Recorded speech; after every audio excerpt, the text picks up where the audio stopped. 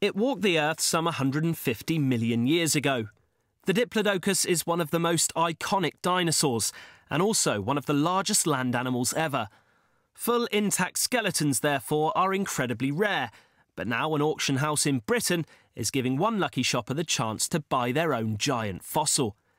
The 17-metre specimen is being sold at Somers Place Auctions in West Sussex next month as part of their Evolution sale, which is being curated by Errol Fuller, who recently co-authored a book with Sir David Attenborough. There are only a handful of examples of Diplodocus skeletons this big.